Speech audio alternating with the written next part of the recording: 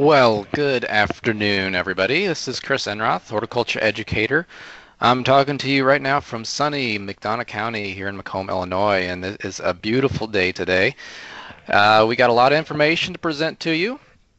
If we go on to our next slide here, we're going to go ahead and get started.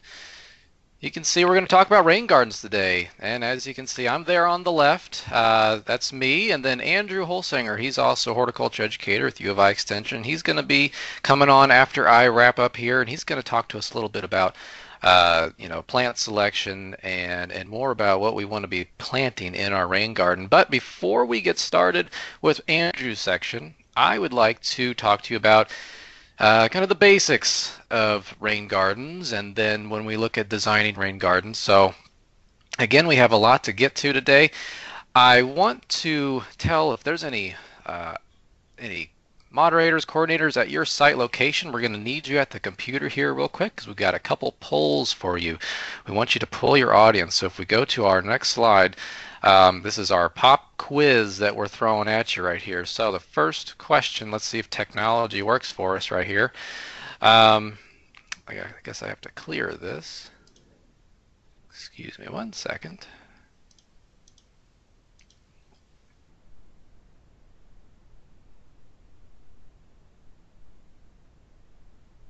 All right. Poll is opened up, and I want you to query your audience and ask them how many participants in your audience have a rain garden on their property. Our options are none. We have 1 to 3 participants in your audience have a rain garden, 4 to 6, or 6 or more in your audience have a rain garden. So if you don't mind just clicking on the button, which one it is. If you want to abstain and don't want to vote, there is also that option there too. So I'm going to give you just a couple more seconds here, tally up those numbers, and let's see how many people have a rain garden on their property that are listening in. All right, a few more seconds. 3, 2, 1, and polls are closed. Now let me see. Okay, everybody can see the results here. So, and hopefully you're getting this. And so right now I have about 71% here have no rain gardens on their property. About 25% have about 1 to 3 participants with the rain garden, and we have some groups out there that do have 4 to 6 participants with rain gardens. So that's really cool. That's great. Okay, next poll, and I'm probably going to have to edit this one first, so just bear with me when I pull this one up.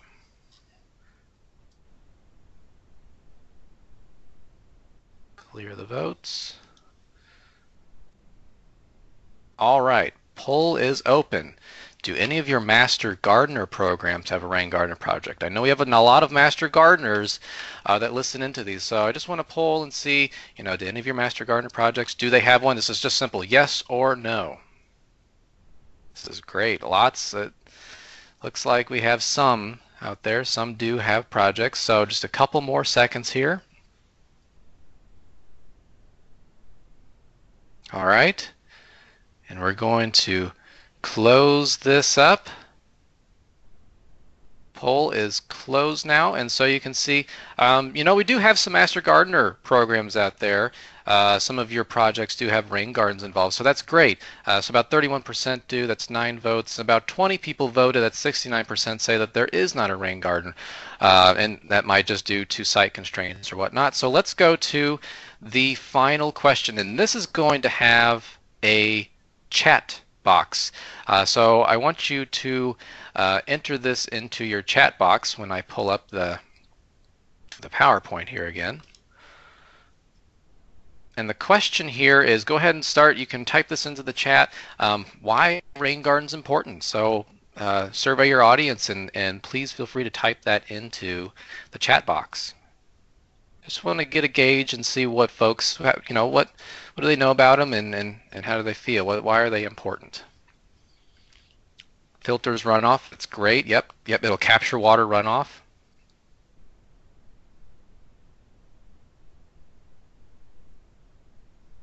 Excellent. Oh, these are great responses. Erosion, wildlife, birds. If you have flat, you got to have that water go somewhere. Water conservation, flooding. Um, Great clean water, you know, the importance of having clean water because it's scarce, filtration, environment. These are wonderful responses. So this is great.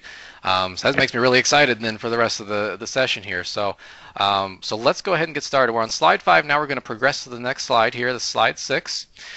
Um, and I want to first start off and talk about where we are coming from. So prior to European settlement, our our state, most of it was just this vast wetland prairie. And actually settlers, when they purchased land in the state of Illinois and they would move in across the state in the summer months, it would be dry. And then they would find out in the fall, winter, and spring months that that's when the rains would come, and they found out they're in this big wetland. And they actually, a lot of crops rotted, and a lot of folks died and had to relocate as a result of this. And then began our effort to dewater our wetland prairie landscape. And so with the creation of clay tiling, and these days plastic tiling, you can see on the image there on the right, that's more of what our so-called prairie looks like these days. The image on the left there is actually a picture taken of, the term is called a buffalo wallow. And these are just, if you've ever been in central Illinois, you know that it's very flat. And so where's that water going to go? Well, it's going to pool together in kind of the lower areas. And these were termed buffalo wallows, and buffalo, they would wallow in there. And so, I think that, it's two different ways of looking at the landscape. Let's get into kind of what the conventional water ethic has been, and it really follows these 3 words. This mantra: collect, convey, discharge.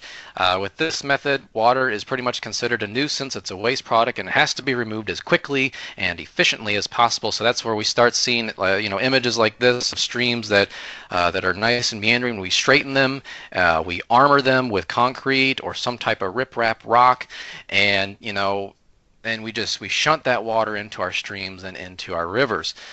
So I think, and it's great to see that a lot of design professionals and engineer professionals are starting to turn the corner here and starting to consider the natural hydrological character of an area as they're tackling projects. So hopefully you'll be seeing less of these types of cement streams and more of a stream restoration. So this is an important thing to know here. And maybe you're sitting there and thinking, well, so what? Well, regardless of if it's saltwater, freshwater, we have a lot of contaminants that we use in this world, and there's a lot of sediment loads out there also in our waterways, and this is polluting water that we then have to spend more energy on cleaning. And so, clean water is very critical for us. The arid West, it's in a constant struggle to locate water resources out there. And, I even read that there has been a proposal by water managers out west to have a pipeline run from the Mississippi River out to cities like Las Vegas and places like that. So, legitimate proposal. I don't know if it's actually going to happen, but I just remember reading that. Also, our water infrastructure is aging. The American Society of Civil Engineers gave our water infrastructure a D-. This means it's dangerously compromised. You go to the EPA website and you can see that leaky water mains, our potable water, accounts for a loss of 1 trillion gallons of water per year. 1 trillion, that is just a huge number, and I can't really think of anything to kind of help us visualize it, but except saying 1 trillion, that's a lot. And really, the funds aren't there to replace these systems. And so, we need to do our part to relieve some of the burden. And rain gardens is one of the tools we can use. And also, we simply, we can't design our landscapes to flush water away as quickly as possible. If we follow this collect, convey, discharge mantra, we will be designing our landscapes, to contribute to this problem. And so, we want to be able to handle what stormwater we can on our own properties. And that's one of the things when we talk about just being kind of a good neighbor policy. So even though your home or landscape lies far away from any stream or river, everything eventually will drain into our streams, into our rivers. So it's time to turn around and stop treating these as extensions of our sewers, essentially. So we're starting out on slide 9. We're getting into designing your rain garden now. Let's get into the topic here. And I want to cover a little bit of how we can then begin the design process here of understanding our property. Now, let's first just lay this out. Let's define rain gardens here. Rain garden is a simple depression in the ground that detains runoff each time there is a storm event. As you can see in the picture here, it illustrates essentially the rainwater hits the roof, travels through the gutter, and goes into the swale and into the rain garden. You can see there's inlets and outlets. We're not building a pond here. We only want to capture as much water as we've designed our rain garden to hold and release. And there's other components, and we'll get into this here later. On this next slide, you will see an aerial photograph. Now, when a professional designer starts, landscape design, 99% of them see your property from this angle, and it's called the plan view. This is how I was trained. This is how I preferred to work. But let me just say that looking at aerial photos and maps, this is no way to substitute an experience firsthand on what's occurring on a site. So luckily, most of you are homeowners that are listening in, and you're interested in applying this to your property or maybe of a master gardener project. You have this intimate connection, hopefully, with your project that you're interested in doing. So when planning your rain garden, here is where, or what I want you to begin to see on your property. So just to orient you with this aerial, what you're seeing are the fairgrounds here in McDonough County. The fairgrounds are primarily on the left side of the photo, and then the extension office is that smaller building on the right side of that large parking lot. And so we have a lot of roof area, there's a lot of barns here, and there's very large parking areas, and this all sheds water. So where does that water go? This is when we start to diagram the topography of our landscape. So on the next slide, I have removed the aerial photograph, but I have kept the outline of all the structures and the paved areas. So, and also there's very faint contour lines. A contour line just represents changes in elevation. It helps to define the general shape of topographic features. It just helps us to kind of read the landscape. Having these aren't necessary, but they are helpful. Anyway, I have placed plus and minus signs that indicate high points and low points. You can see that for the high points, I include both the roofs and then also areas on the ground, which are high up on the site. And on this side, the primary low point is in the bottom left-hand corner of the screen. You can see the little minus sign there on the bottom left-hand corner.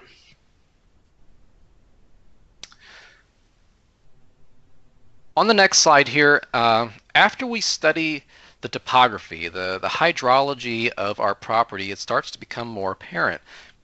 Topography, it plays a major role in directing how we move water or how water moves across the landscape.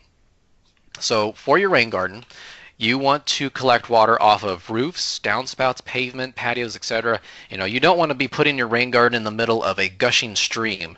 It's just not going to be a happy result for you. The water will erode, it will damage plantings, it'll wash things away. So, make sure you begin to identify where we should be placing these and what water you're going to be capturing here. So, step outside when it's raining. Obviously not when it's lightning, but observe how the water moves across the landscape. You might notice that instead of one large rain garden, perhaps a series of smaller rain gardens would work best for your site. So sketch out what you observe and how stormwater behaves on your property. On this slide here, you can see I've diagrammed the water movement using arrows, which shows the direction of flow coming off of these high points.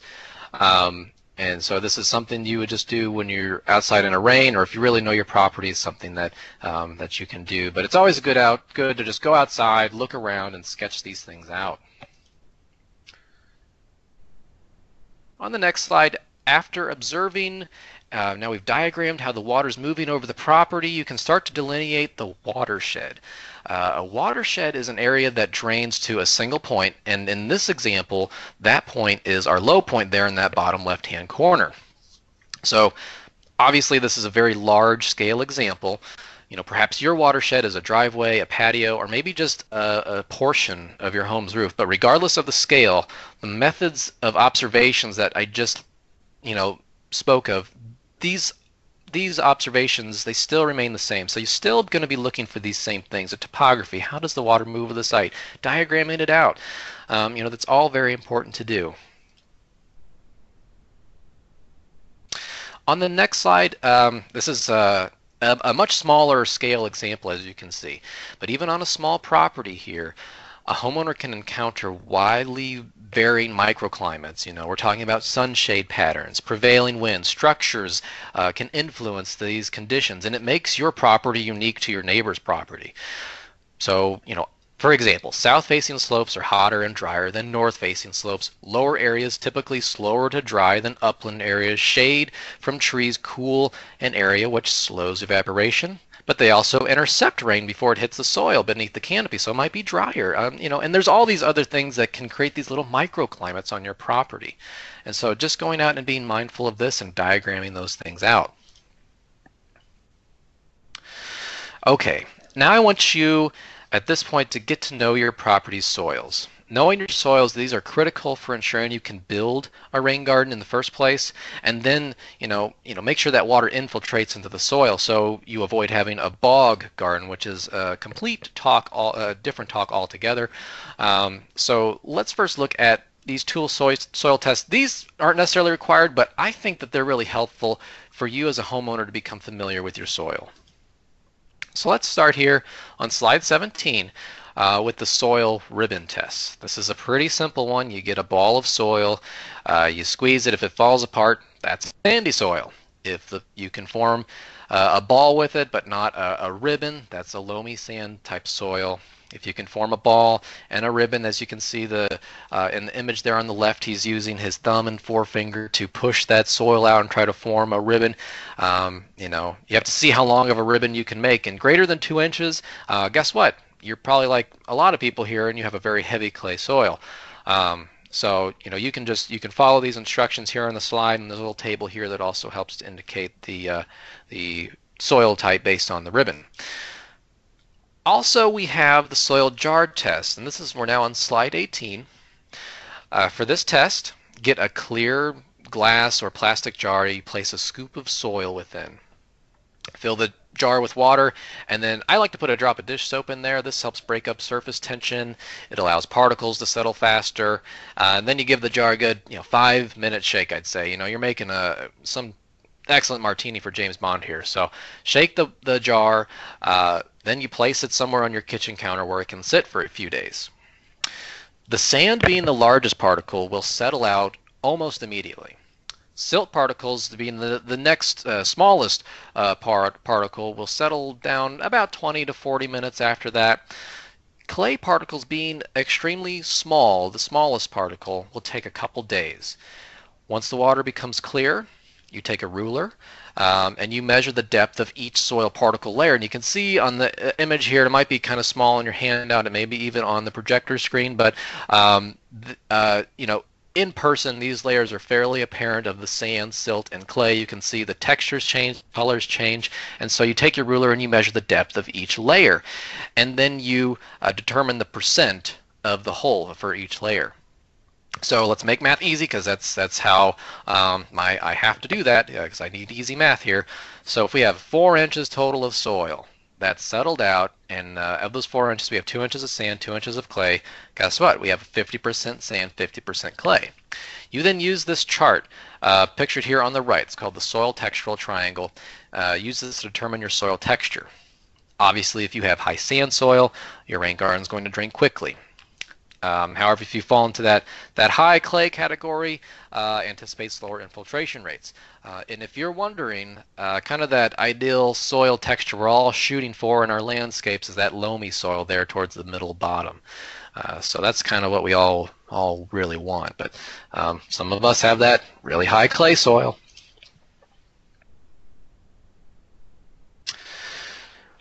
Once you've narrowed down the locations of your rain garden, you must conduct a soil infiltration test. So this is the required test you must do at the site where you are thinking to do your rain garden.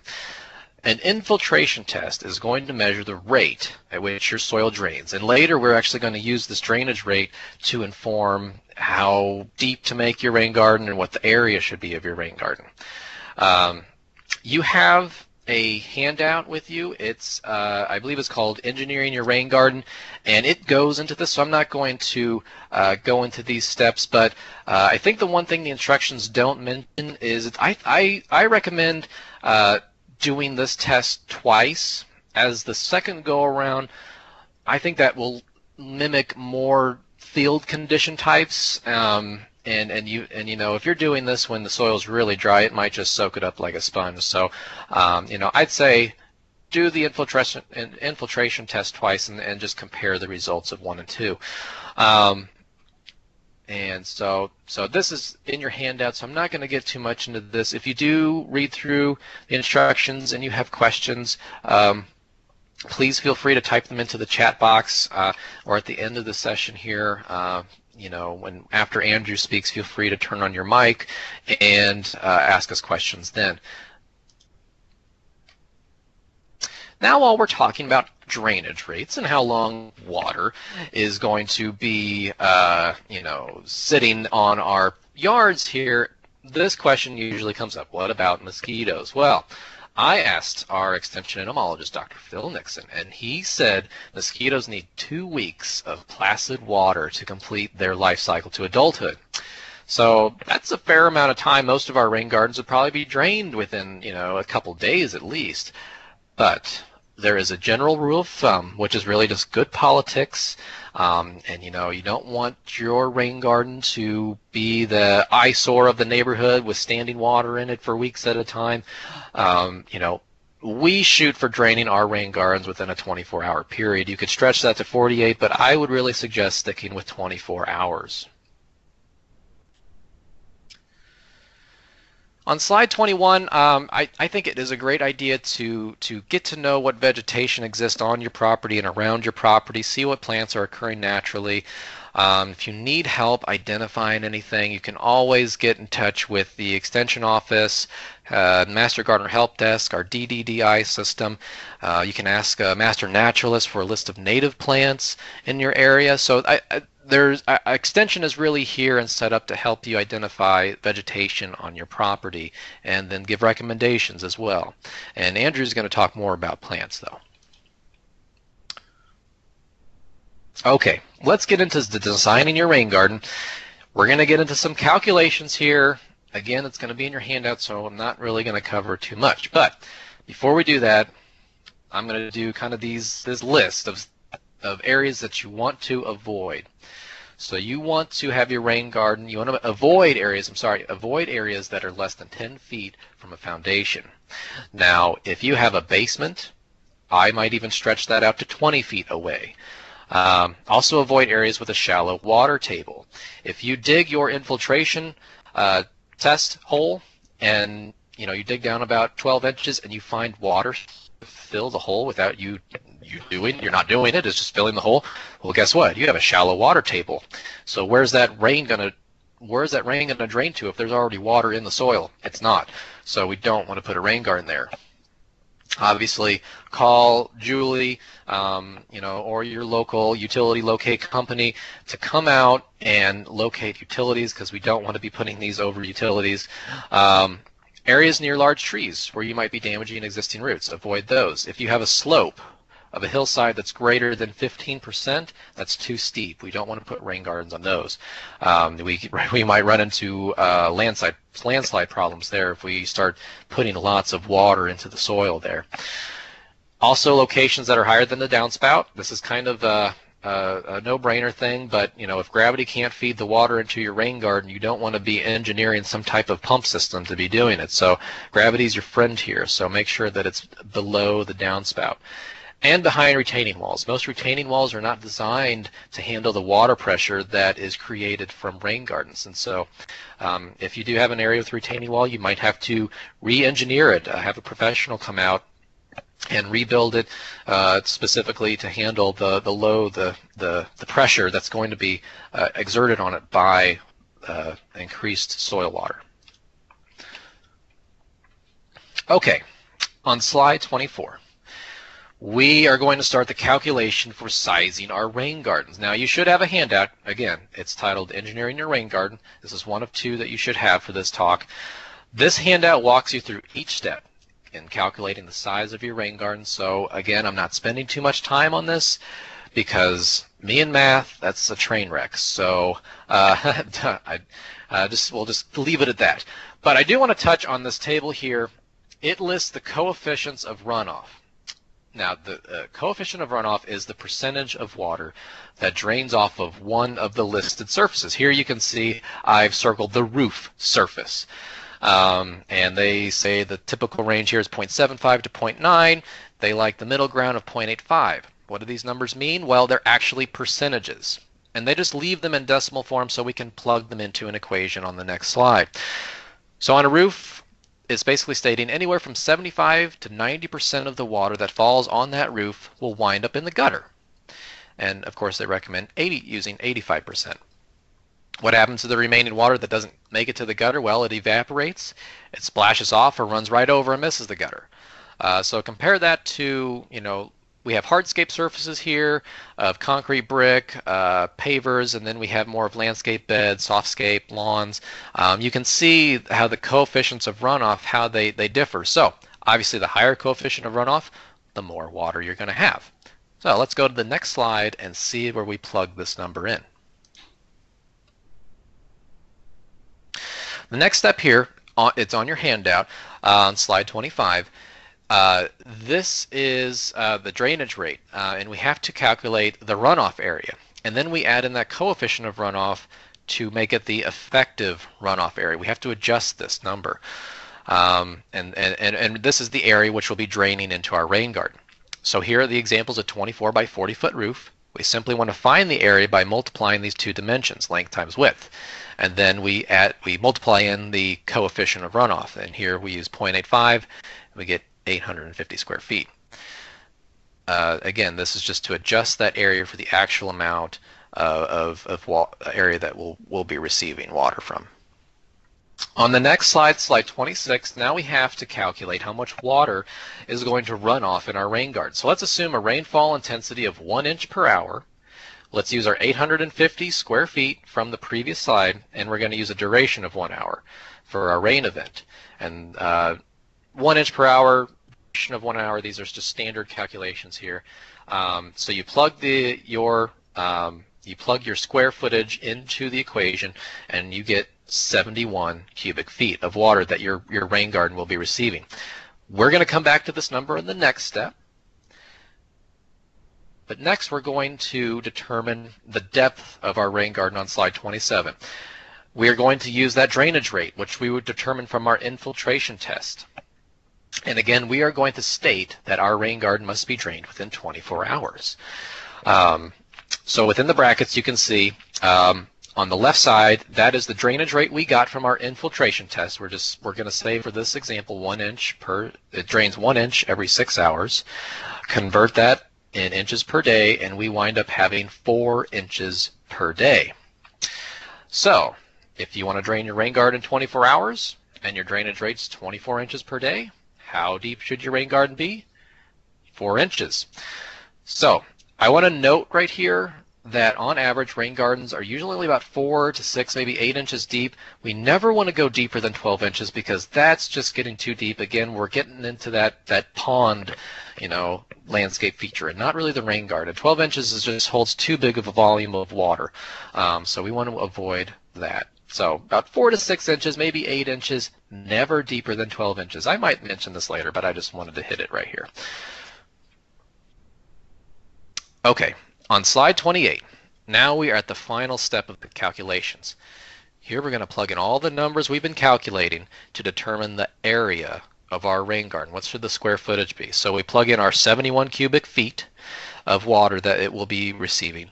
We divide it by our depth of 4 inches, which we convert to feet within this equation, and then we wind up getting a 213 square foot rain garden.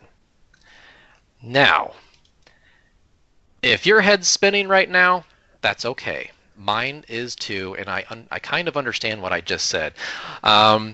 Let me just say to you, there is a rule of thumb here to sizing the rain garden, and that is it should be 1/3 the size of the area it is draining. And we come pretty close in that steps, those different equations there that we were going through. So for you non-engineers types, and you know, the rule of thumb, rain garden, 1/3 the size of the area it's draining. Okay, now designing your rain garden. Here's some design tips, maybe just a little bit of inspiration here. I want to start off with looking at natives. Natives are plants. They are well adapted to our regional macroclimates and some of our microclimates we might find here. In the Midwest, we go through swings of drought and, you know, just saturation. So, you know, that's exactly what your rain garden is going to experience. If we only select wet-loving plants, what happens when it doesn't rain for 2 to 4 weeks in the summer months? After all, these are rain gardens. We're not doing bog gardens here. Let's make sure we keep this distinction. Plus, our native grasses and wildflowers, these guys have extensive root systems. They will dive into the soil, they'll break it up, and they will create channels that will help to move water into the soil more effectively. You know, so this is very helpful if you do have a very dense, heavy clay soil. Not to mention the habitat benefits of native plants to offer to our surrounding wildlife, as was mentioned when we surveyed the importance of rain gardens earlier. The image here you saw before, now we're on slide 32. This is a plan view taken of a design group called SWT Design. They're a firm in the St. Louis area, and they designed this location here. It's Indian Creek Lodge in Branson, Missouri. You know, their big thing here was using natives, and you can see the pool, you know, the obvious pool there, but then there's some different water features down below, and these are actually the areas that are handling the stormwater runoff from the hillside. So if we go to our next slide, you can see the different images here, and I really like the image there on the right, because if you think about where you are, you're in the Ozark Hills, or the Ozark Mountains as they're called there, and it feels like you're there in the wild. You know, the foreground just blends into the background because they've used these native plants, and so the site just fits in with its surroundings really beautifully. Obviously, from the other images there on the left, you can see that there are some more intentional features in there. We have hardscape, we have railings, we have lighting, we have waterfalls, we have things to make this more aesthetically appealing, but we've also integrated in those native plants there. So, you know, I think this is a neat example of using natives in the landscape, and also for the stormwater purposes. Okay. The next thing is I say let's make maintenance easy and let's plant en masse. Now this project, you can see the arch in the background, so obviously we're in downtown St. Louis, and this is a project called City Garden. You can see in the foreground here several, I believe those are sedges there that are planted right off of walkway and roadway, and you can see those little cuts there in the curb. That's to let water in. Those are rain gardens right there. And how many different plants do you see in those rain gardens? One. It's just a really good way to make maintenance easy. So if we go to our next slide, we're on slide 35. Again, we're looking at a plan view of City Garden.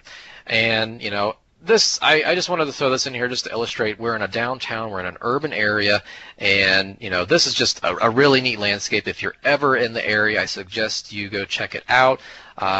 It was designed by Nelson Bird Woltz. It's a firm out in Virginia, and so this is a really neat place. Any of the pale yellow areas, you can see they have, those are the areas that have rain gardens, and I don't know if I can draw on here or not. Oh, I think I can. So these are rain gardens here within the park, and then these areas on the edge along the roadway, these are also rain gardens right here, you know, and along here also. So so this is just really neat. I think this is a fun place to go. Let's look at a couple more pictures. You can see here they've made maintenance easy, and they've created a very unified design by selecting just a few different species of plants, but they have planted lots of them. And these are natives especially, some of them. You know, and those natives, they do take some time to establish, so you have to account for some weed management those couple years. And if you have a simplified plant palette, it's going to make it easier for you to tell what's desirable and what's a weed. You know, and when those plants are poking up in the spring, it's kind of tough to tell. So lower maintenance there. So you can see, I think in the images here, we're looking at switchgrass. I think there is some bee balm there, planted in the middle of the switchgrass. So and also, if we're not all just one form, so if you want to do some type of accent, some type of single specimen, that could really stand out. That could be a great design choice there. So a bold color amongst this more uniform color, or contrast it with some different texture or some different form. That's the way to change it up a bit. I want you to make sure that you determine what is your look in a rain garden. Rain gardens come in all different types, all different shapes and sizes, and they also follow the same rules as any other garden design. This is a landscape feature. It has both aesthetic and functional purposes. And I think when it comes to rain gardens and other fun green infrastructure type projects, there's no need to sacrifice aesthetics for function or vice versa. So just make sure it fits in with your aesthetic and that it also remains functional. On our next slide, and we are on slide, I think it's slide 38, be creative. Rain gardens, they can be any shape. They can fit almost any landscape situation. It's not all kidney shaped, folks. So what you see here pictured, these are more constructed rain gardens. Obviously, it's not something you would typically find in a suburban residence. And also look, the picture on the right there in the upper right, you can see that rain garden's planted with one species again. So again, easy maintenance. And also, take a look at that brick coming away from each rain garden. What do you think that's used for? Well, we're going to zoom out here in the next picture, and we're going to check this out. You can see that there is actually a series of rain gardens here, and they have all been chained together by these brick runnels that are going through this little courtyard area. And it chains each one together, and it assists with overflow. And these are rain gardens. They are they're at Portland State University campus. So if anybody knows how to handle stormwater, people in Portland, Oregon surely do.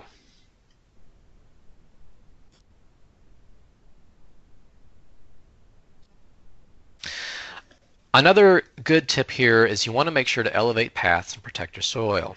After you amend the soil to facilitate this good drainage, the last thing you want to do is have people tromping through your garden, compacting it back down.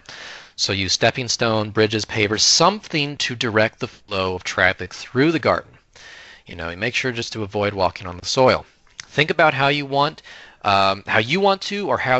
visitors to experience a rain garden, and go from that approach. And also, as you can see from the images here, this kind of progression of this rain garden. This is the same rain garden, how it's matured. You can see that most rain gardens, they mature into these masses of native plants. It's very different from our normal idea of landscaping, of everything is pruned to its little ball and has its little privacy bubble, and no other plant needs to encroach in that privacy bubble. These rain gardens can be very different. They don't always have to be big and sprawling, but if yours is more of this, masses of plants type rain garden, maintain the edge of the rain garden. Enhance it with stones, with some type of edging. Put paths through there. Put benches in your rain garden. Make it look like you have intended this look.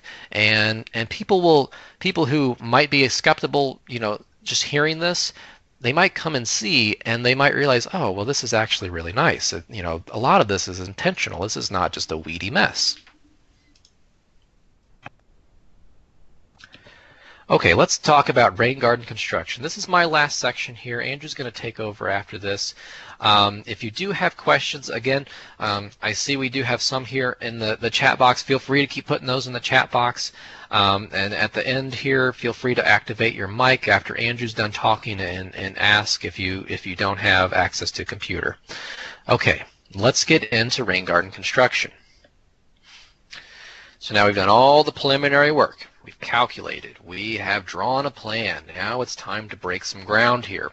So your rain garden should be positioned somewhere to trap water from your downspout, from a patio, from a lawn, somewhere. it's always best to position a rain garden as close as possible to the drainage sources. Again, we want to avoid those gushing streams of water, which we get when water starts to concentrate itself, from multiple sources. So, always make sure that you know what the velocity is of the water coming into your rain garden. We'll talk on that too in a second. All right, pretty simple, same thing that we do for building most garden beds. Use a rope, hose, paint, something to lay out the boundary of our future rain garden. On slide 44 here, we then start to remove any existing vegetation. Now, my favorite here is pictured on the left here is a sod cutter. And this makes removal of existing vegetation like lawn very easy. But remember, you still have to pick all that sod up and you have to haul it away. So essentially you are carrying your lawn away. So that's a little bit of physical work there. If you have weedy areas or spots that have really aggressive weeds, treat with a glyphosate herbicide. This will help keep those weeds from persisting into your new rain garden.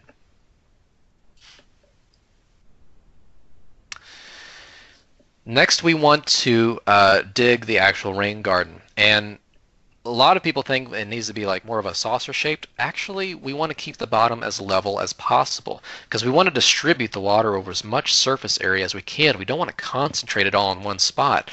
So dig the garden to a depth about 3 to 4 inches. Again, we can go up to 8, no deeper than 12 inches. We just don't recommend that. So nice and level base. You can see there on the image there on the right and those on the left, just how they've kept it very level on the bottom, and they've just kind of beveled that edge in. They just kind of angled that edge down.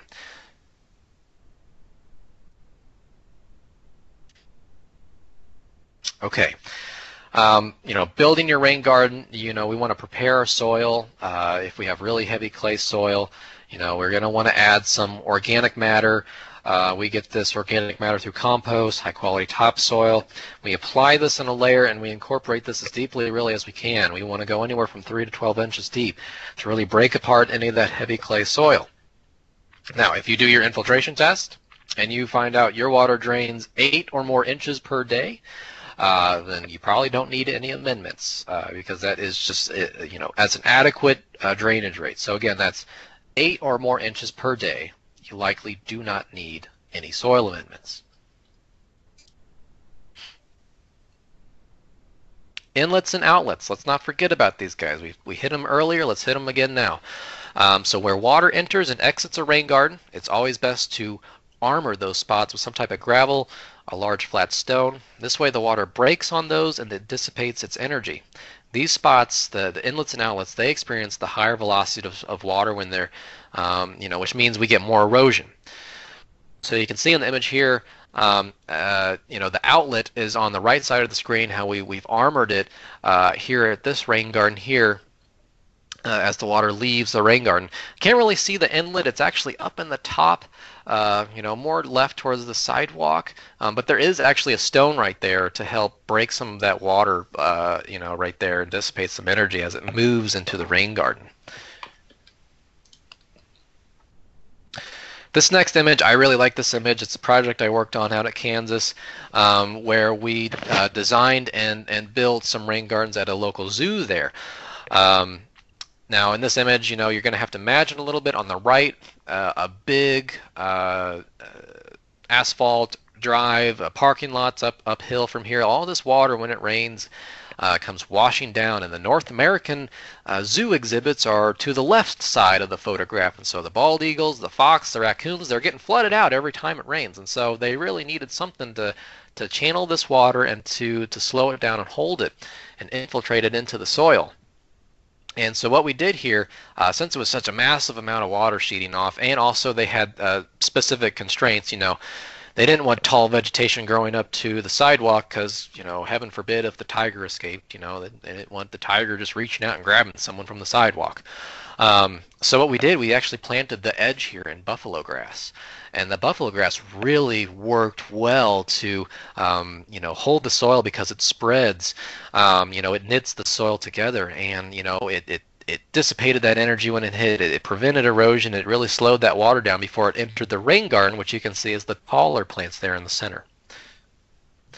So Again, just be creative how you move water in and out of the garden. You can use rain chains, you can bury pipe, you can have a grass swale, a dry creek bed. If you do a dry creek bed, maybe put some little waterfalls, make it interesting. Different things you can do.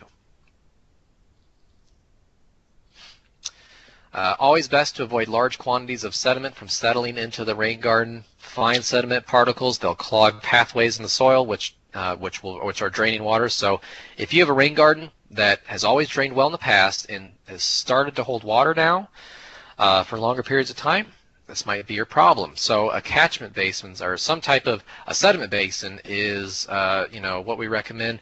Not a great photo for this, but you can see the black arrow here is actually pointing to this outlet coming in this culvert here underneath the sidewalk, and there is this flat stone. It's angled up to slow the water down, and so the water actually drops some of that sediment before it enters into the rain garden.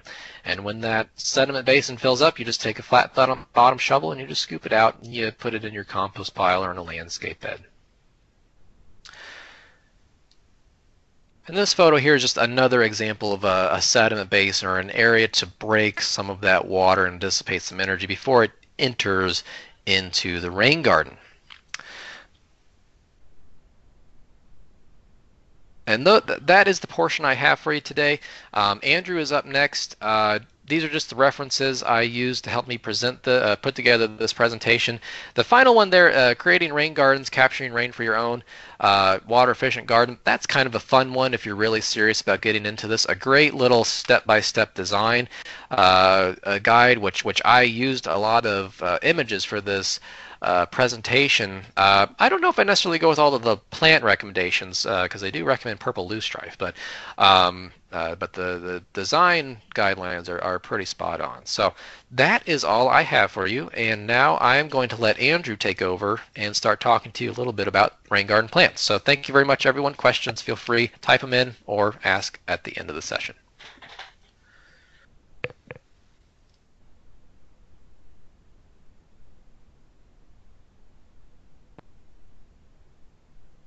Hello everyone, this is Andrew Holsinger, and I'm going to be talking to you today about rain garden plants.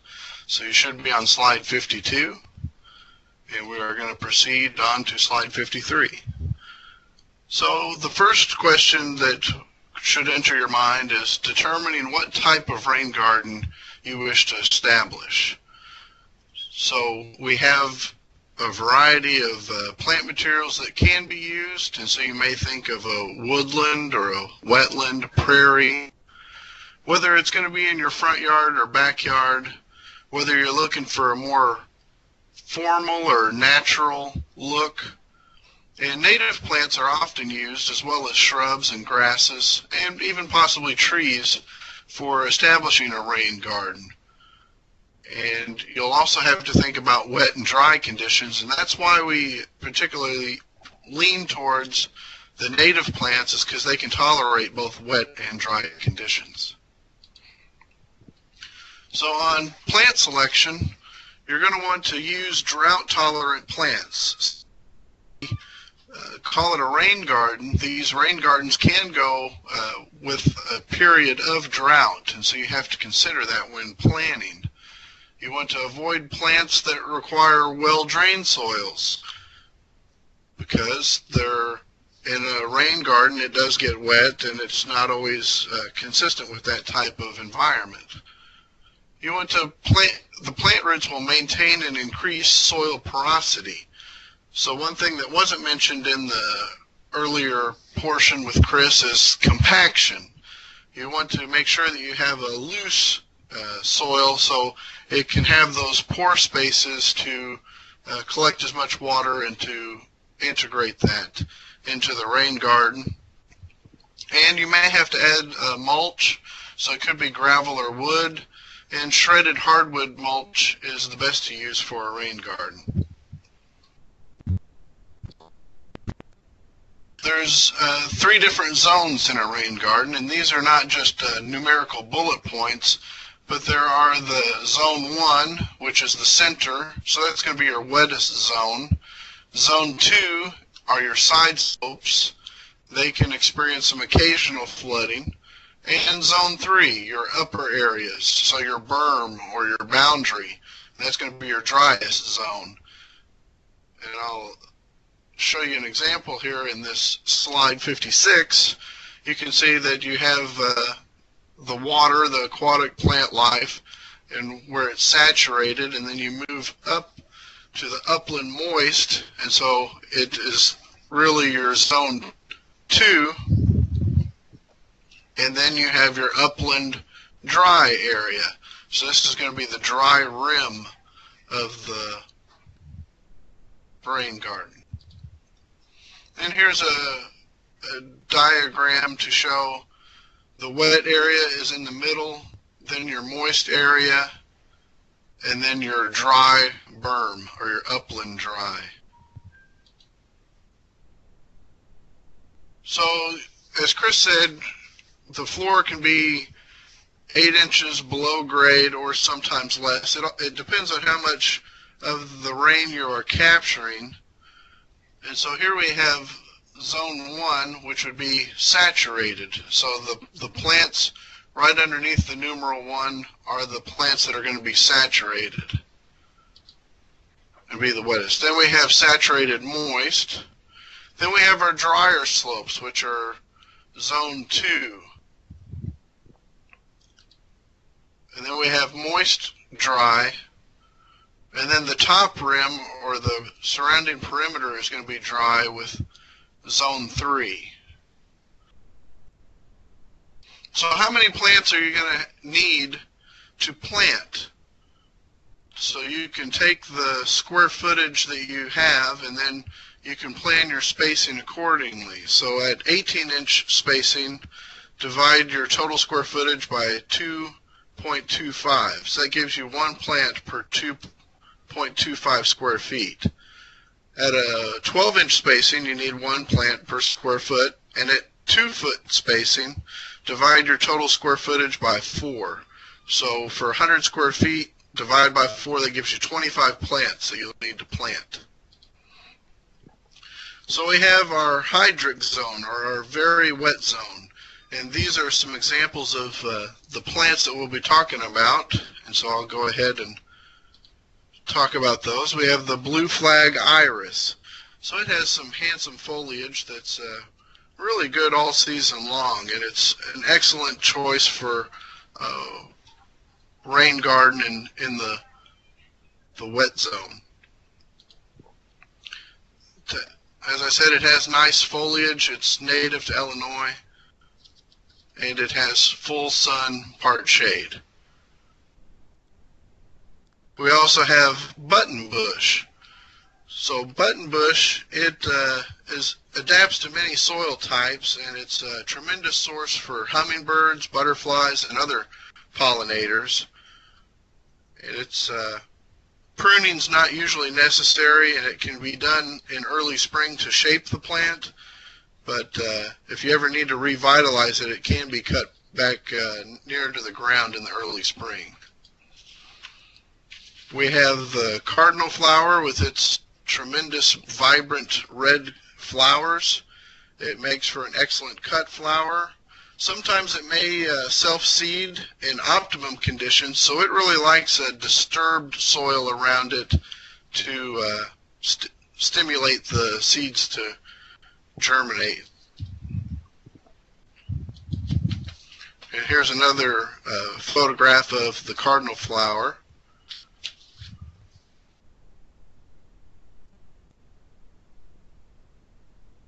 Here we have sensitive fern, and the way that it got its name, sensitive fern, is because it's sensitive to the fall frost. Usually the first fall frost, the leaves will turn brown.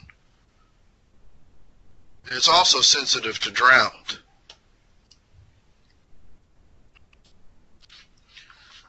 We have swamp milkweed. It has a pink bloom. It thrives in the sun and also in average and moist soil. And it's also deer resistant. So that can be an advantage for your rain garden. We have sneezeweed. It blooms in August through October. It's a butterfly attractant. It's a native plant that does well in full sun. You can remove the spent flowers to encourage additional bloom. And you can cut plants back by half after they flower. Chinese astilbe. It's an easily grown plant. It has removing the faded flower stalks doesn't prolong the bloom, but it might improve the plant appearance. So you can consider that. Then we have our rain garden plants for our moderately wet zone, so the mesic area. So I'll be talking about these plants next. So we'll start out with Joe Pieweed. It can be a rather tall plant, but the nursery trade and industry has been working on bringing out some shorter varieties. And so there's a little Joe Pieweed that's a different species, but it can do fairly well. And the flowers are quite attractive to butterflies. We have the royal fern, and the fronds typically turn yellow to brown in the autumn. And the osmunda fiber is used for potting up orchids. And so it can also be tolerated by rabbits. We have winterberry, which is good for floral arrangements. It prefers wet soil and has nice berries for interest. Blue vervain, it can colonize and form colonies, but it also can be short-lived, but it is an attractive plant for butterflies. Here's another photo of blue vervain. We have the New England aster, which has some striking color. You can find it in bloom right now during this time of the year. It does not need to be staked. It is a very attractive plant, and it can tolerate saturated or dry soil. Here's another photo of the New England aster.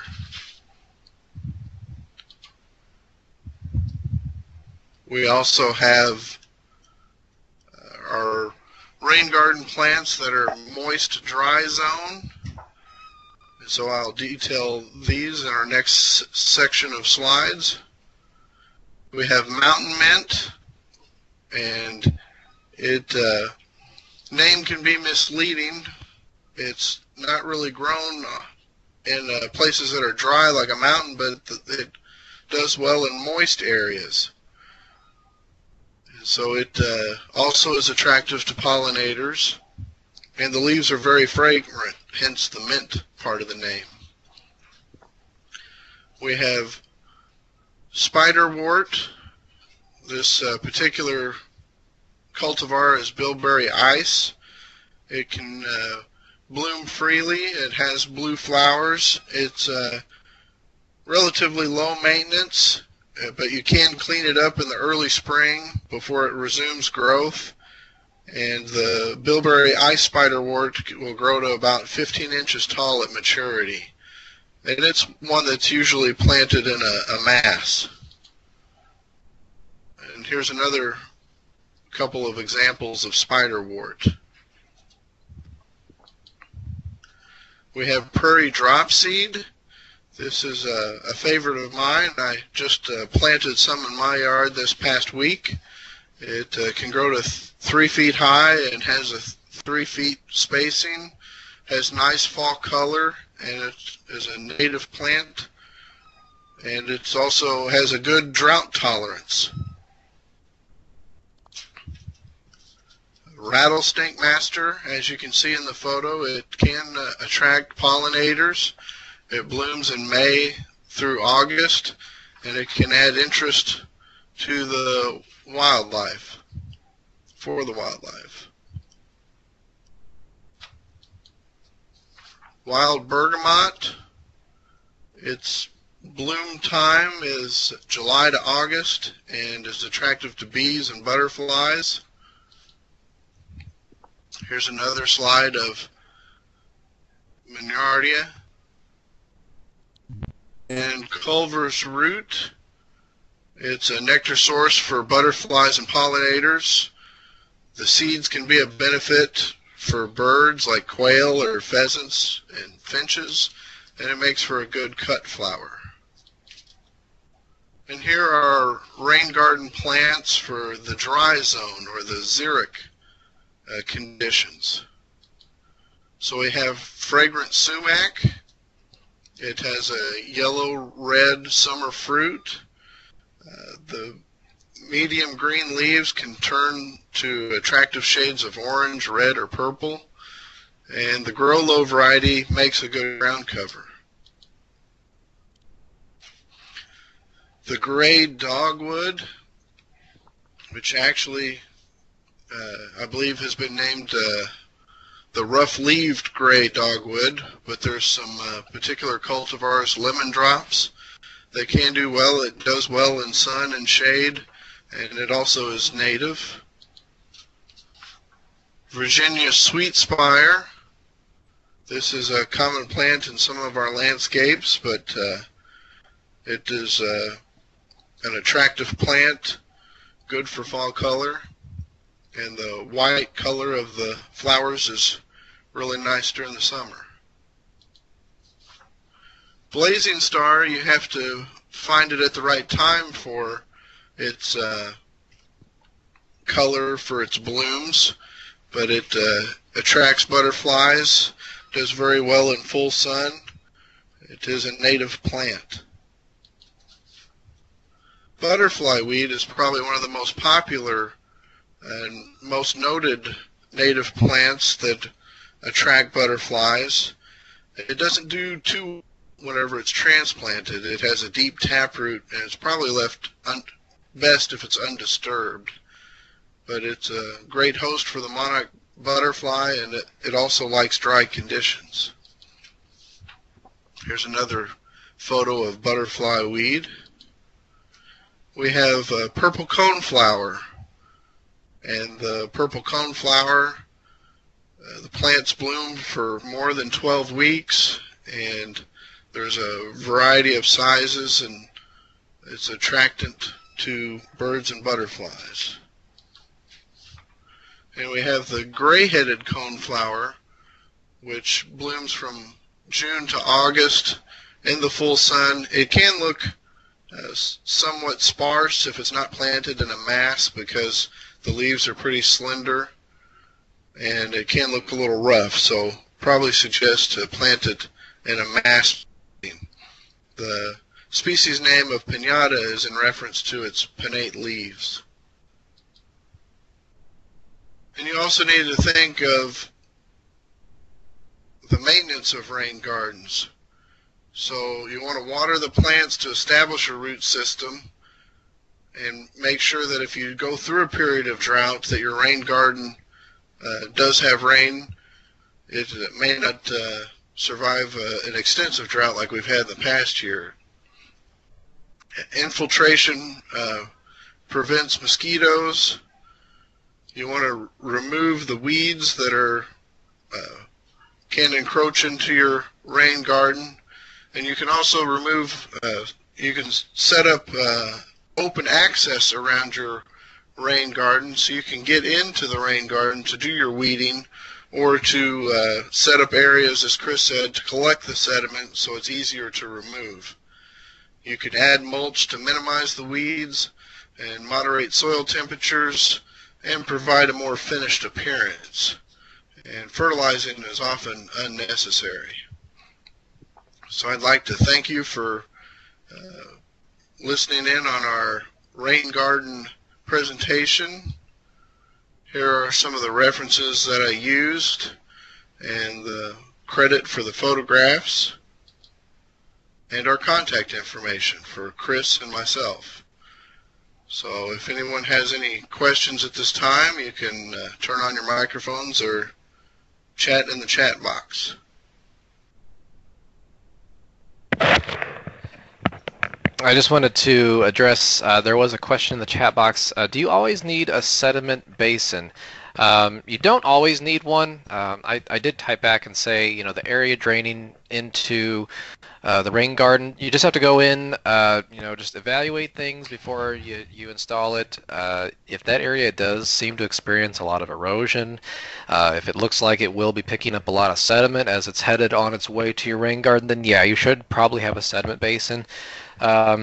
If you have a rain garden and you might be having sediment problems, you can always retrofit a sediment basin on that. You know, you just wherever the inlet is, you kind of dig out a little dip, and maybe put a little stone on the bottom there of the basin, and just to help scoop things out.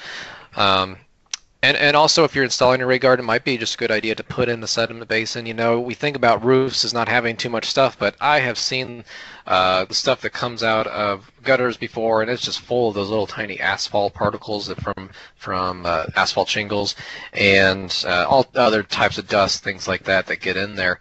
And so maybe just put a sediment basin in, put a stone on the bottom, see how much sediment you get after a couple rain events. If you're not getting much, then go ahead and just break that little the little dam down that you've created to make the basin, and just let it flow into the rain garden.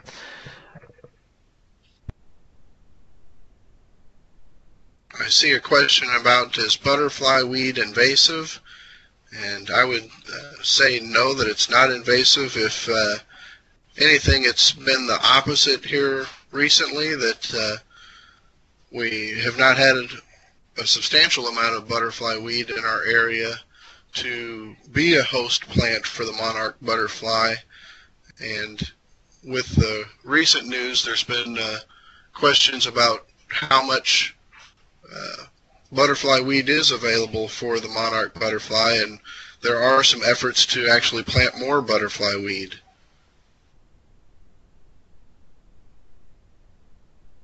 And I'd also like to note that there's a handout that was available that's the Rain Garden's native plant list, and it gives the categories of the different plants and the planting zone for your rain garden.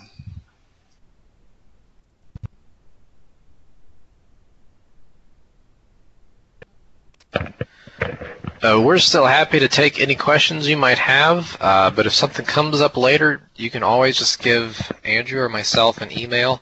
And you know, if you have a rain garden, or if you're going to be installing one, we'd love to know that too. Feel free to, you know, get in touch with your local extension officer. Again, send us an email and then let us know. And you know, we're always interested to see, you know, kind of what the outcomes are of the program. So just always feel free to reach out. So it looks like we have some more questions coming in. That's great. So just want to put that out there. Thank you.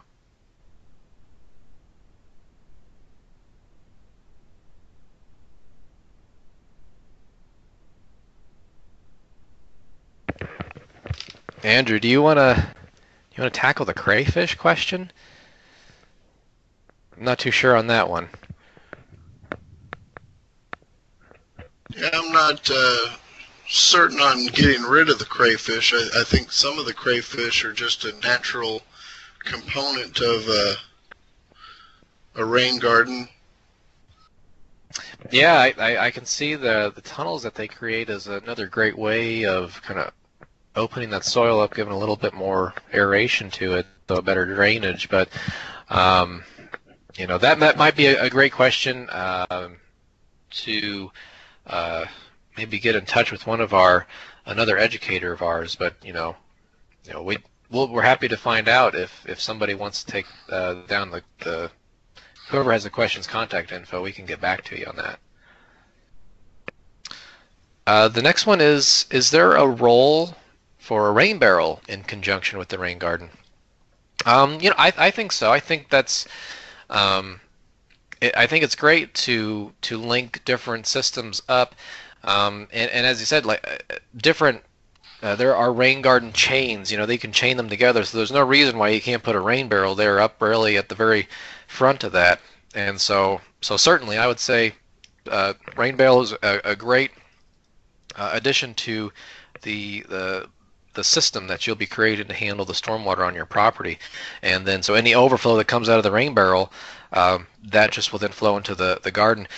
Just know that, one rain barrel, if that's all you're going to use, on average they're 55 gallons. 1 inch rainfall over 1,000 square foot roof, we're talking in excess of 550, probably over 600 gallons of water. So you're going to have plenty of water making it through the rain barrel if you're just using the one kind of standard rain barrel. The next question, what if there is a lot of water draining into an area? How can that be dressed up? Well, if there's a lot of water that's coming into your rain garden, it could be possibly dressed up. It also can be considered a turf area in front of your rain garden to allow for the flow of water into the rain garden could be beneficial. And also you could have decorative stone at the entrance of your rain garden to help dress it up some. And also you need to think about how do you have an overflow outlet for where the water is whenever it does overflow. So that may have not been mentioned as much in our presentation.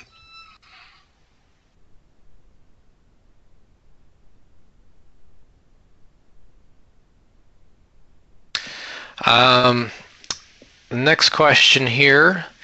Why is it not necessary to fertilize? Well, if you do use predominantly native plants, then you won't have to be worrying about usually fertilizing them, because very often the native plants don't, even outside of a rain garden, they require very little fertilizer, really none at all. And plus, if you think about it, we talk about sediment basins and trying to get that down. In areas that see a lot of standing water or water where it might congregate, you're still going to get that sediment. That sediment's also going to be holding some, some type of nutritional value. There might be, a little bit there, a little bit of organic matter in that, and so it would provide an adequate amount of nutrients for your plants. And so, I don't know if Andrew, if you have anything to add to that as well.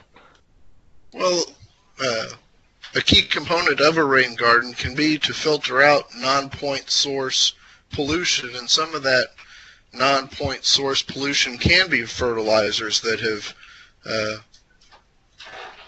been brought into with the rainwater from possibly a field or your lawn, fertilizers that have been applied. That non-point source means there's not a pipe that you can go and track it down to, but there's all kinds of pollutants. You have your grease and oils and other things possibly from your driveways or paved areas. So a rain garden is a good way to filter some of those pollutants out before they reach our rivers and streams and make it down to the Gulf of Mexico and the problems that they've had with fertilizers reaching down to the Gulf of Mexico.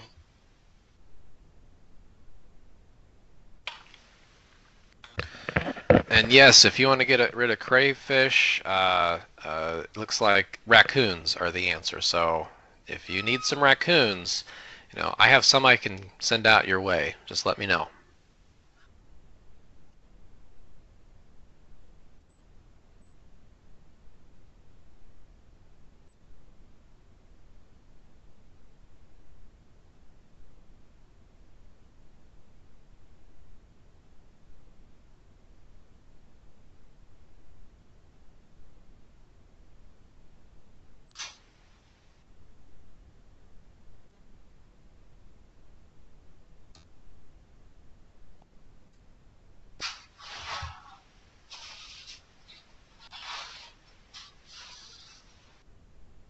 The question is how far apart should you plant plants? Well, it somewhat depends on the culture of the plant, but you can expect for your plants to fill in, but you should probably look at the label of the plant or consult with your local extension educator on how the plant will, which plants you're selecting. And one thought was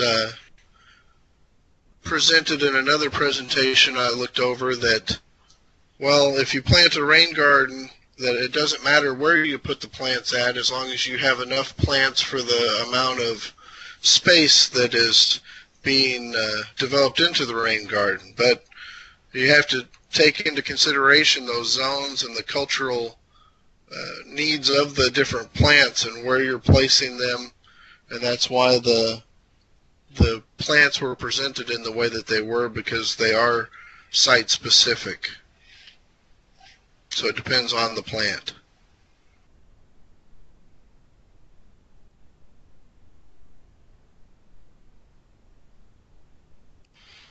And I'll just add, if you are going the natives route, a lot of those native plants, they'll concentrate those first few years on establishing good root systems.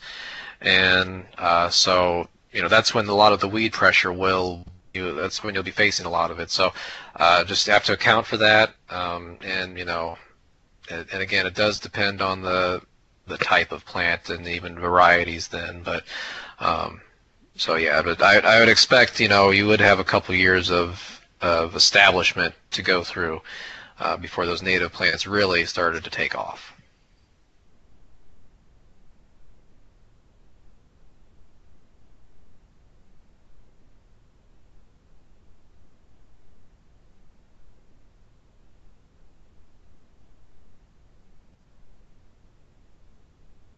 And I'd also say, depending on what your plant selection was, if you have a particular plant that does well and where it's placed, we say the right plant in the right place, that it could fill in quicker, or maybe even unexpectedly fill in greater than what it was anticipated.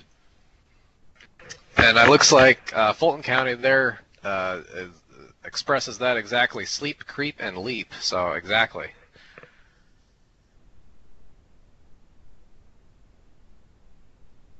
The question is, does prairie dropseed need full sun? And the answer is, it does need full sun.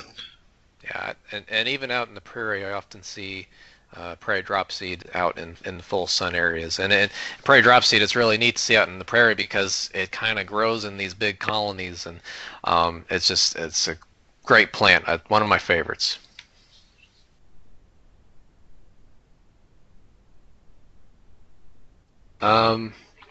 Let's see. As a master gardener, I find, I'm sorry, I cannot.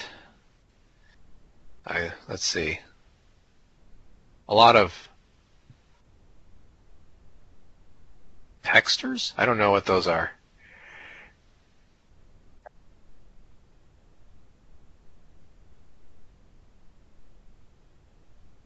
I might ask you to just I don't know. Clarify that, yeah.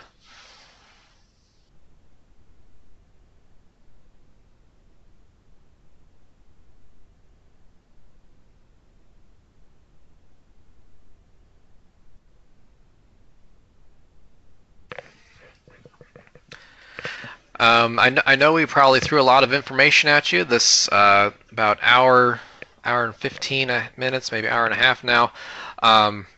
We are starting to record these sessions and we're posting them online. So, okay. So we're posting these recordings online. So if you just gotta wait, probably a couple months, and contact your local extension office to get the link to the YouTube site where these will be posted, so you can review some of what we said. Martha said they're probably speaking the question. Perhaps they could type it out. Okay, I guess Ling actually tries to translate what people say. So UIE Mondo Livingston, I think. Could you type the question out? Because apparently Link is trying to put if you're speaking, trying to put it into text form, and it's not really translating it quite right. The question that was clarified: as a master gardener, I find a lot of people want to use other plants instead.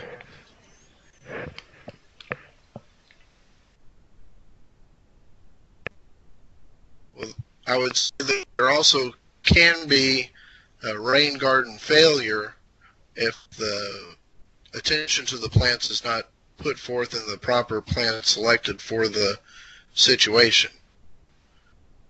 But non-native plants can be used in situations of a rain garden. Yeah, we can still use non-natives, and there are some great adapted plants out there.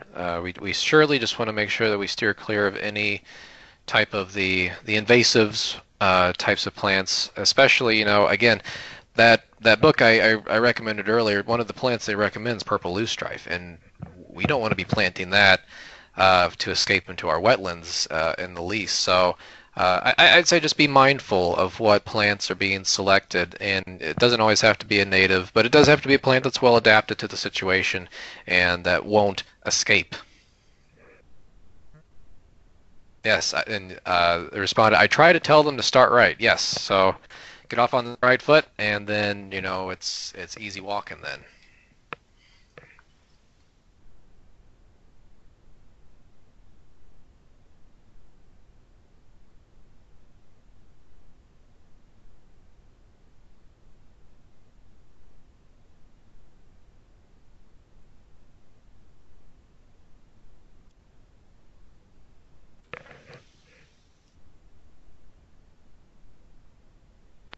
Well, Andrew and I were happy to stick around for another, 10 minutes till we hit 3 o'clock, but we do want to thank everybody for participating today, and, thank you again for, participating in that poll in the beginning.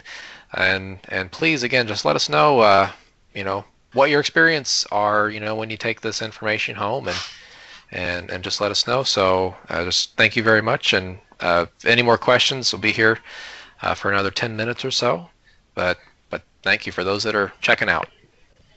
You know what interested me, Chris, is that there seemed to be kind of a lack of rain gardens here in Illinois when we were trying to find pictures and rain gardens as examples. That we had a little bit of difficulty in trying to find rain gardens. Yes, we did. We had a lot of difficulty. I mean, that's why, the projects I showed you, there's one in Branson, there's one in St. Louis, not really in Illinois. And I know there's rain gardens out there. It's just we don't have, there are not very many visible rain gardens, I should say. And there are some stormwater projects that are really neat. I think things that are going around the Chicagoland area, but for Andrew and I, we're down in central and southern-ish Illinois, and so, hey, we'd love to see what rain garden projects are going around in our neck of the woods too. So please send us pictures, send us emails.